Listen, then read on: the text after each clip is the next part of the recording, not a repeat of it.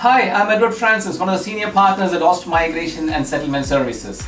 This video is one of the many episodes in our Working in Australia series that will guide you through various visa opportunities within Australia for general skills and also industry individuals who are looking to migrate or work in Australia.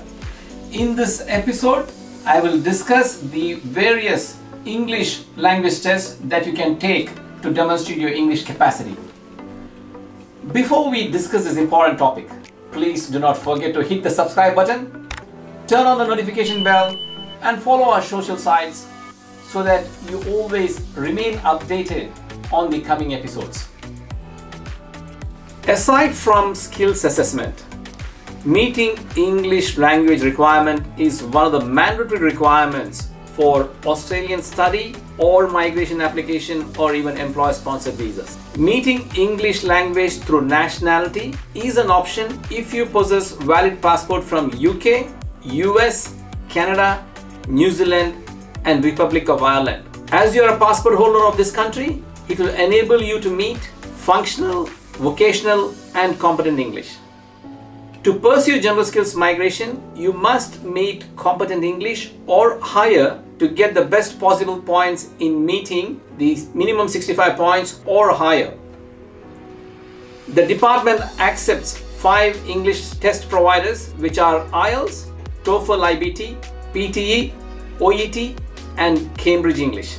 These 5 English test providers are also accepted by many institutions or organizations if you are planning to study or work in Australia. Each test provider has a different point system. Here is a glance. With shorter preparation, machine or computer-based tests can be an option. However, other tests with technical interviews or demonstration can also be affected by personal biases, hence could be a factor in receiving lower scores, especially in speaking band score. For listening test, this is also subject to personal bias with a live assessor versus a computer assessment of PTE.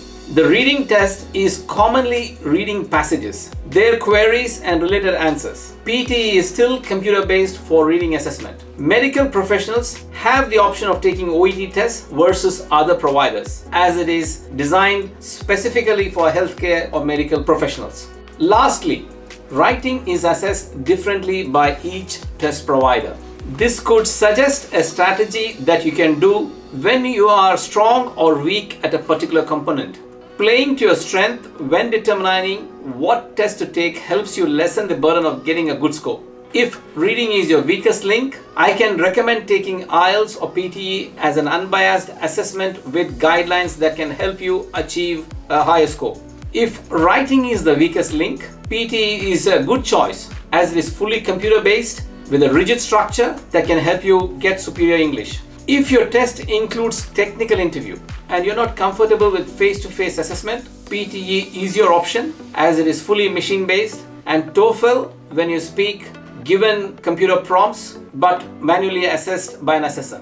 As I've stated earlier, OET is highly suggested for medical or health professionals as its components are related and are designed for those professionals. Over the years, I had clients come and ask for advice on English test providers and their best chance of scoring the highest score, a superior English. My team is committed to working with you to ensure smooth, stress-free visa application process and easy integration into an Australian society. If you have any questions, do not hesitate to drop a comment below, send an email or give us a call on 0396548611 or email us on info@austamasseurs.com.au.